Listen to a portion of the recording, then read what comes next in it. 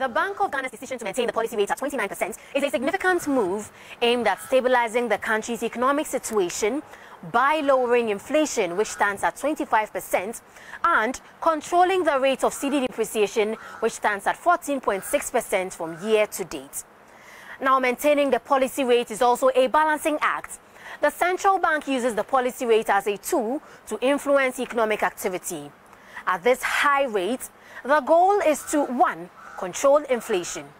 By making borrowing more expensive, it reduces spending and hence demand pull inflation. 2. Support the cedi. A higher rate can attract foreign capital, bolstering the cedi and reducing import-driven inflation. This high policy rate, however, comes with its challenges. A lot of businesses are currently collapsing, and some are relocating out of Ghana because the current economic conditions are not favorable for business growth.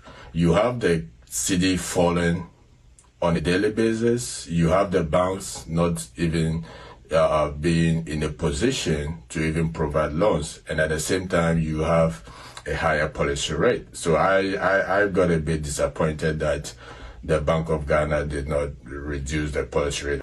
This trade-off is a delicate balance that the Bank of Ghana must manage to ensure long-term economic stability without severely hampering growth. Within the IMF, we have growth targets to meet, and we can only meet those growth targets if we are able to enhance the business sector. And if things are like this, more businesses will crumble and more businesses will leave the shores of Ghana.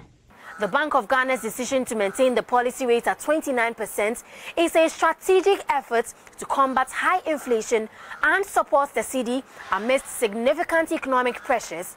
While this approach aims to stabilize prices and currency value, it also requires careful monitoring to mitigate potential adverse effects on economic growth, considering the complex interplay between monetary policy, inflation control, and currency stabilization.